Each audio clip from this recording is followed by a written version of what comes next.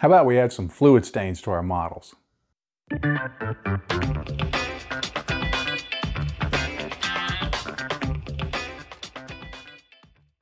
In this video, I want to look at the process of adding stains and fluid effects to our models.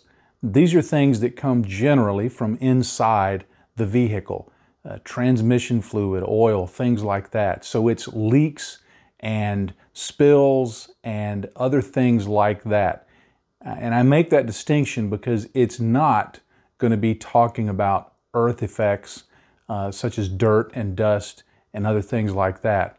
While the application techniques are very similar, the considerations for fluid stains are different enough that I think that they can be a distinct class of things on their own.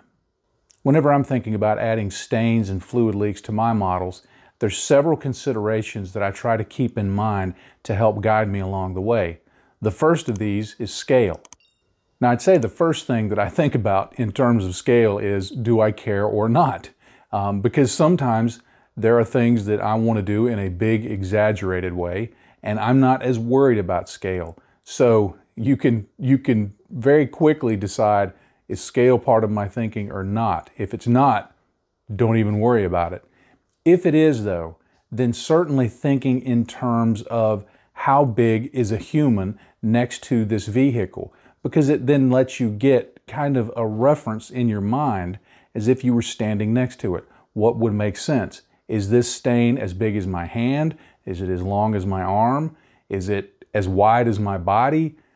Having that frame of reference, I think, really helps in terms of staining and streaks and things like that, so that there is some level of realism involved. Another thing I like to consider is the location of stains and leaks. Just as with any real vehicle, these are generally going to be centered around places where there's an access hatch, some kind of filler cap, something that moves, some kind of joint.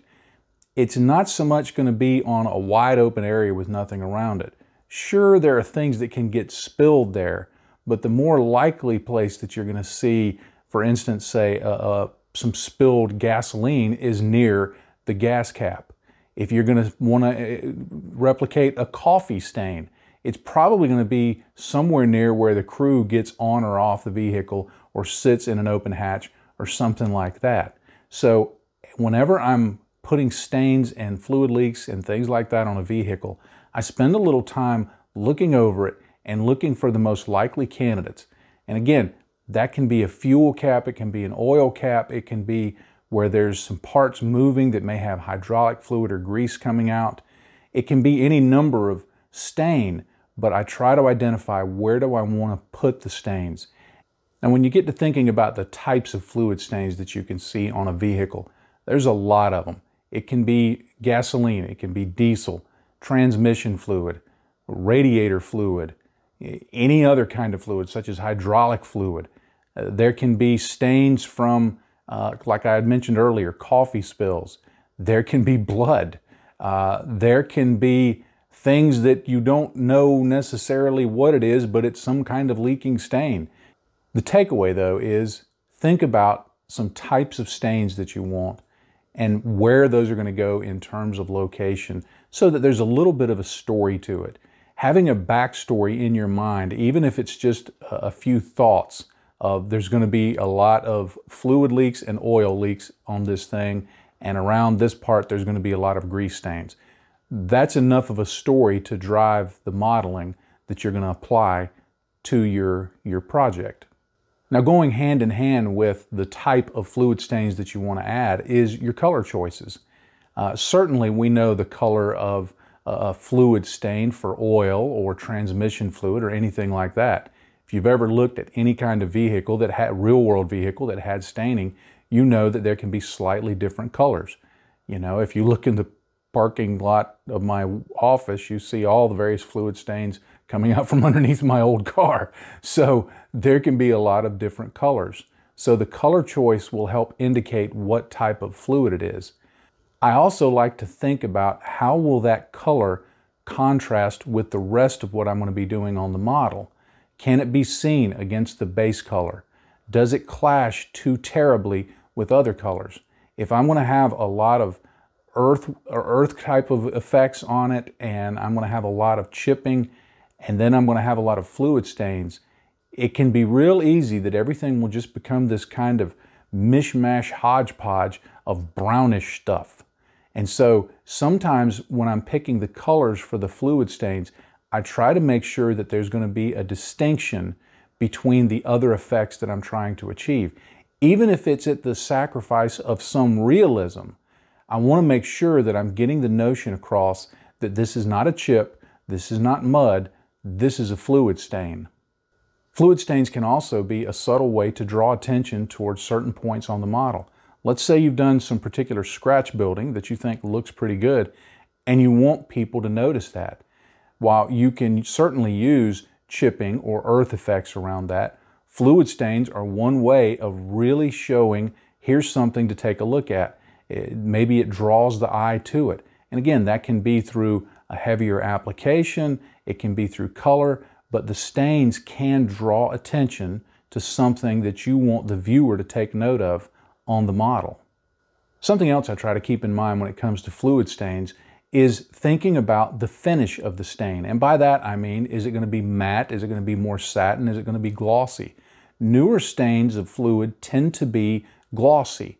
Older ones tend to be matte, and they're going to collect more dirt. They're going to collect more grime and things like that. If you've ever opened up, the engine compartment of your car, and maybe it's really old, there may be some areas where there's clumps of oil, where it's pulled in dirt and dust and other things, and it's kind of clumpy looking. If there's fresh oil, it's going to be much more glossy, and it's going to look like liquid. So keeping the finish of the fluids in mind is going to help you in terms of realism and getting the notion across. And I think it's a good thing to have multiple types of it, because on any area where there's going to be fluid stains, there may be ages of those fluid stains. So you may have some that are older and more matte, and then others that are fresher and glossy. And that is a very interesting detail to add to the model. I also like to think in terms of the direction of the fluid streak or stain, because if it's on a vertical surface, of course, it's going to flow downwards if it's something that happens while it's stationary or if it's not a fast-moving vehicle. But if it's an airplane or a flying vehicle or a spaceship, and that stain happens while it's in flight, even though it may be a surface that is vertical, it may appear as a horizontal streak because it happens while in flight, and thus is subject to wind and things like that, pushing it back along the surface of the model. So I like to think in terms of what direction would this happen and mixing those up a bit. If it's going to be on a horizontal surface, I like to keep in mind, okay, is this a very flat surface, so it's going to pool up in this area and not really go anywhere, or is it more of a slanted surface and it's going to go in one direction and then translate into a different type of streak on a more vertical surface after that transition? So thinking in terms of where it is on the model, the effects of gravity on it, and what direction it's going to go will help add to the realism of what you're doing. Now, the first type of fluid staining that I want to demonstrate is using enamel products. Now, to demonstrate the use of some enamel products for streaks and stains and things like that, I'm going to use this AK Interactive Aircraft Engine Oil. Now, I'm using this just because it will show up nicely on this color. It's a good color to use. It's kind of a dark brown, but it's not so much that I'm recommending that this is the color that you use, but rather this is a color I'm using for contrast purposes. There's a wide variety of enamel products that you can use. The key to both enamels and oils is to remember that it's a subtractive process in general, meaning you put some of the product on, and then, as I'm going to demonstrate, you do other methods to take some of it off to get it to looking exactly like you want. Now, I highly recommend that you stir up your enamel products with some kind of electric stir tool. You can stir it around manually, you can shake it, but generally what I've found is it takes me a while with this stir tool to get this thoroughly mixed, and I would not want to try and replicate that with doing it by hand in any way. Now I have that aircraft engine oil enamel product here that I just showed in my palette, and I've also got some enamel odorless thinner. What I'm using today is from Ammo of MIG, but any enamel odorless thinner will do. You don't have to use the same brand. I mean, here I'm using AK and MIG together, and you know, they don't get along. But at least on my palette they will. Now, to continue with the line of thinking that these are that this is an additive process, what I tend to do, this is the basic work method that I use for enamels and oils anytime, because what I do is I add in the product where I want the streak to be, and you can see that's kind of transparent, so you can add in additional, and I put it in basically the length that I want the streak or the stain to be, and then I may even make it a little longer, and I don't worry about the width of it because I'm going to go back and clean that up, but I put that where I want it. Now I can put it in a streak like that. I can put it up along something underneath it like that. I can put it out in the middle if I want it to look like something that's, you know, been spilled on the surface. Regardless of the shape of the stain that you put on there, and if you get too much on there like I just did, wick your brush off and then go in and just pick that up. But no matter what the shape of the stain, the cleanup process is essentially the same. So let me give this just a few minutes to dry. When it's no longer gloss, I'll know it's ready to keep working with. Now I sped the drying process up with a hair dryer, but if you just wait for it to dry on its own, it'll take 10 minutes, 15 minutes, and it's ready to work with. You can work with it up to several hours after it's dried. But now what I'm going to do is I've cleaned my brush off, and I'm going to just dip it down into this odorless thinner, and then I'm going to work most of that off onto my paper towel here. And then I'm going to begin going in alongside of it with my thinner. And I'm just going to start slowly working my way over towards where that streak is and letting the thinner activate that enamel and just begin working that stain down to the width and the appearance that I want. And I'll just go back to the other side and just kind of bring it in from there. And it's very configurable because you can get it looking exactly like you want. You can, if you decide that it's too long, you can come in and just kind of cut it off like that and work it. I like to work it so that it looks like it just kind of trails off into nothing, so you can angle in the cleanup like that. But it's just a back and forth process of making that streak look like you want. Now further up there where I had put that other stuff, I can just go in and I begin pushing back at the edge. That's the method I like to clean that up, to kind of blend that, to just push it back. It kind of pushes the color across the surface. Remember, this is a satin surface, and it just pushes it back towards that area up there and just leaves a little bit of that grime right there so that we have a streak. And because I can clean this up, if I don't like it, I could take a Q-tip, damp it in the thinners, and just wipe it right away. So this is the basic method for cleaning up oils and enamels. You're just essentially subtracting from the edge of it and thinning the opacity a bit. Now over here, with stains like this, a lot of times what I like to do is once I get the color down, I begin to just blend it around in general. I'm not necessarily going at the edges, but I start reducing the opacity. And here you can see I'm going to use a lot of it because I clumped a bunch of that on there. But I start reducing the opacity and playing with that and letting the color flow around inside that pool of thinner there. And again, I just keep working it until I get it looking like I want. Occasionally cleaning off my brush, wicking up the stuff, and then I'll let that dry, and if there's any tide marks that I don't want around there where the thinner is, I just go in and clean up those tide marks. Everything that I do in terms of enamel and oil weathering is some variation on these processes right here. The shape may be different, the color may be different. I may swap up brushes every now and then to use something a little bigger, a little smaller, but generally I use something like this. But just about everything I do is going to be a variant of these basic methods right here. Using enamels is a tried and true way to get some really good staining on your models.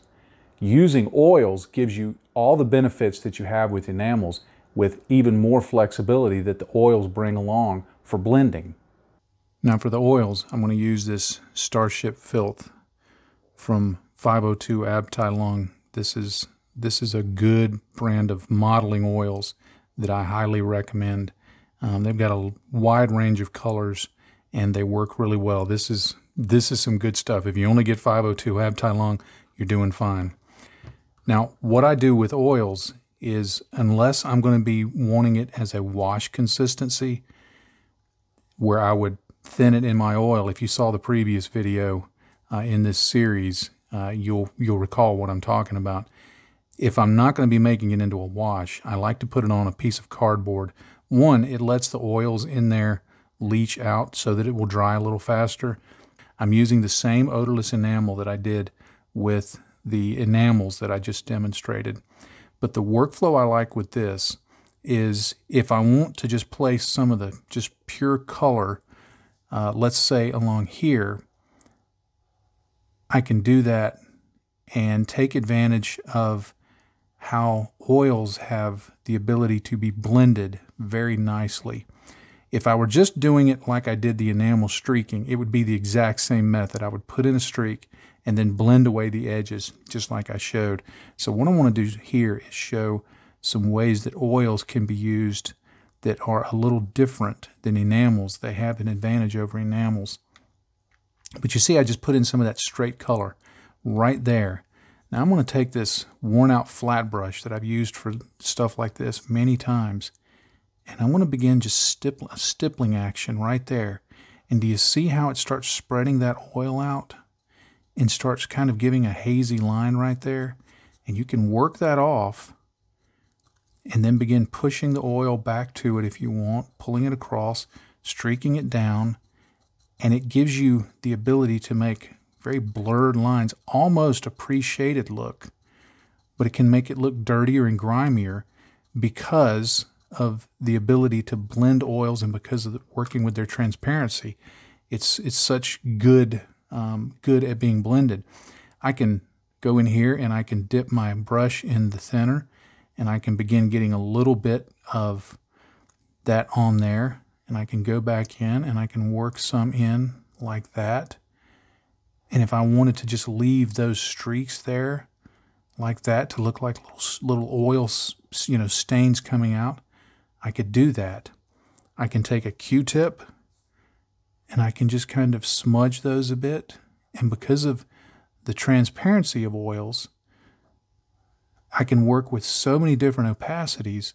It just gives me the ability to tune and dial that look in exactly like I want and have it looking whatever I can imagine. I can make it happen with oils. Now, another way that oils can be very configurable is if you get a little on the end of a flat brush like this, and then you can actually use them for dry brushing. So like over grates and stuff like this, they're great. You get it? See what I did there? They're great for dry brushing and for just kind of smudging around and creating a soot-stained effect, the effect of just oil and grease and grime collecting. You can really get this configured to look exactly like you want.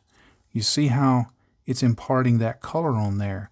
I've even used it for chipping, doing some dry brush type chipping.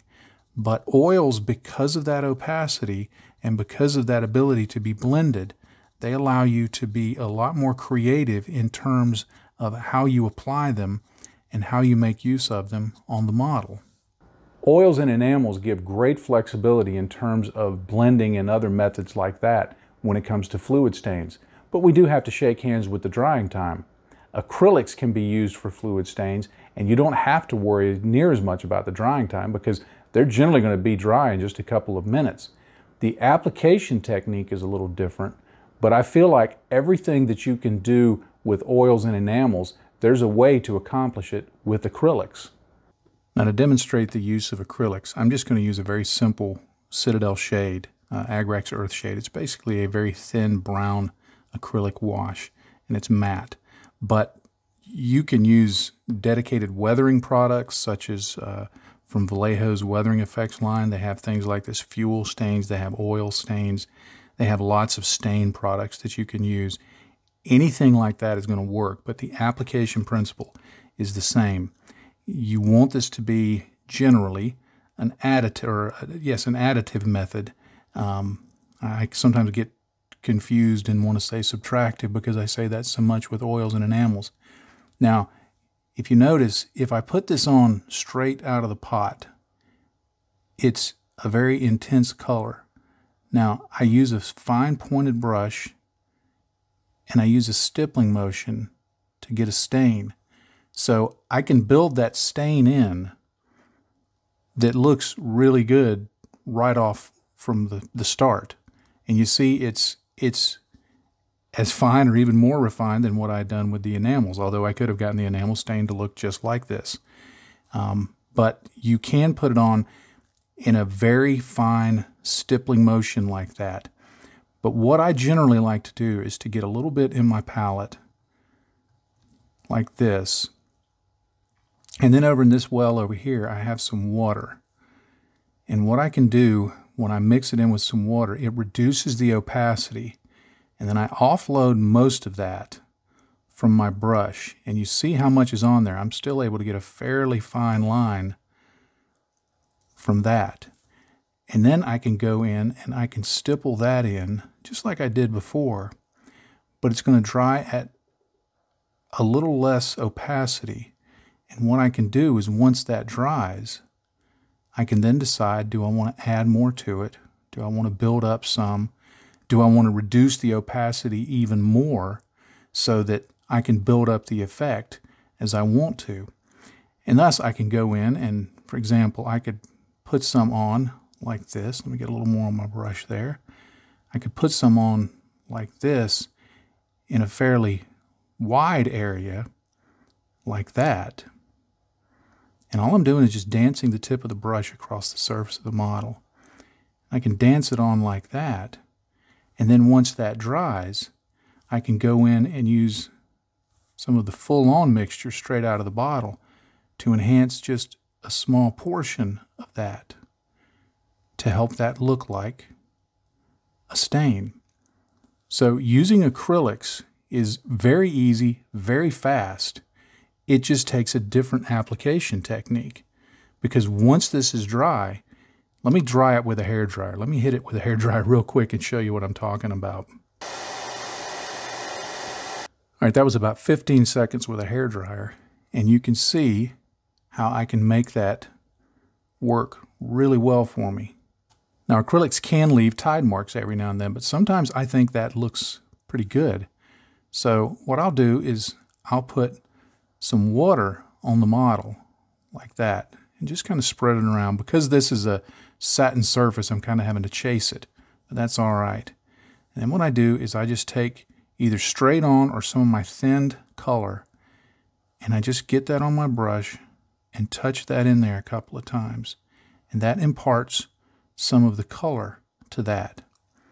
And then I'll dry that with my hairdryer, and you can see the stain pattern that leaves. Having stain patterns like that around the model adds to the interest. Not every stain has to be a solid full-on stain like that, because there are liquids that dry like that. I especially like using this to simulate coffee stains near hatches, because I know from experience that crew members in vehicles drink coffee and sometimes they spill it on the vehicle.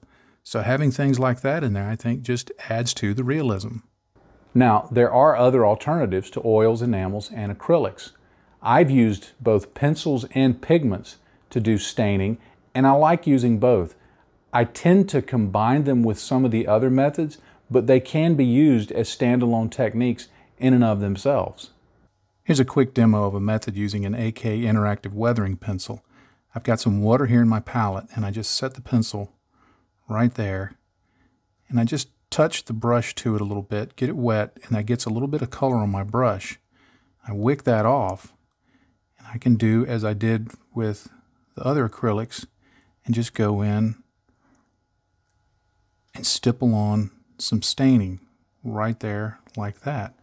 And when that dries, I've got a nice little stain. These pencils can be really fast and easy for that. Now, the products I've demonstrated, I think that enamels are probably the easiest to get started in if you've never done this type of thing before. However, I would advocate for using all of them, trying all of them out, because the flexibility that each of them brings to the table, the strengths that each of them brings to the table, can be weighed against the disadvantages that each one of them has. Even though the disadvantages of all of them are small, those can be weighed against each other, and you can pick which one is right for the situation that you're working in. Generally, I like to use at least 2 different methods just because they give different finishes and different looks and different drying times. For example, I can do a lot of the big staining with acrylics and get those large areas of stain in and use a lot of thinner in it so that it's more transparent and very subtle.